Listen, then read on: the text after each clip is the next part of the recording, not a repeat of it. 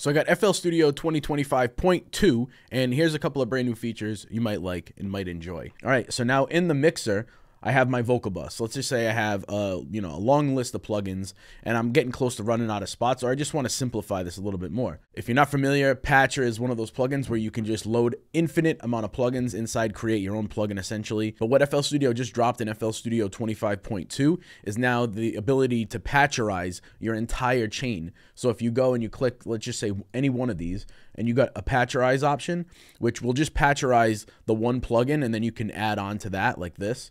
It'll just drop that parametric EQ2 in there with the same exact settings that you have, right? And then let's just delete this. And then you could build on top of that from there, right?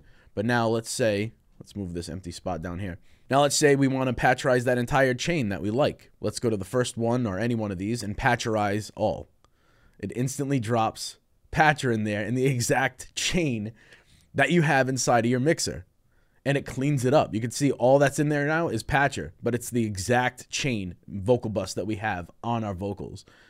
Amazing. This is an absolute game changer. I'm going to be using this probably every day in my life from now on. If you're not familiar with Loop Starter, this is fire for starting ideas. It's not AI. It pulls samples from FL Cloud. They just updated it with 6 new genres here. So we have a nice long list of different genres and styles.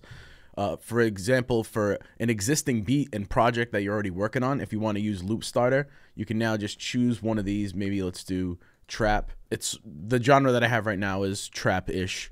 But now we have some new features over in the right-hand side. You can choose the key to go along with your existing beat. So I'm in G minor and then hit the dice, and it's going to give me samples that are in G minor.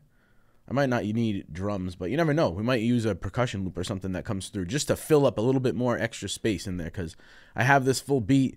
It sounds really good, but let's just say if I want to add a little bit of flavor, a little bit of sauce, atmospheric sounds, going with samples is like one of my favorite things to do.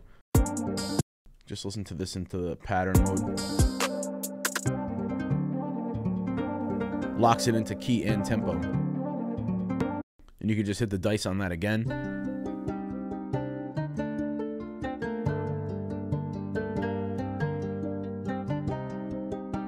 So I just want to like add one here. Just go to song mode. Just listen to these 3, see if they go together. Go back to song starter mode. Click the dice again.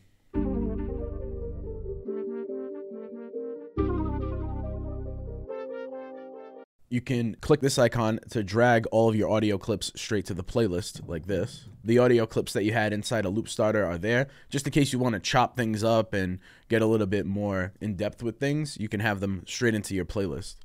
Also in Loop Starter, that's a new feature in 25.2. If you right-click the dice option, you can replace all samples, replace samples for selected channels. If you go to the melody, and let's say we want a similar sample, but this one just ain't it. You just right-click the dice option on the melody or whatever track that you want to generate and find similar samples. This is going to go through FL Cloud and find similar samples to the one that you have there that just might not match right. If you want to keep up to date on all FL Studio news, follow for more and share this with a friend if you get me.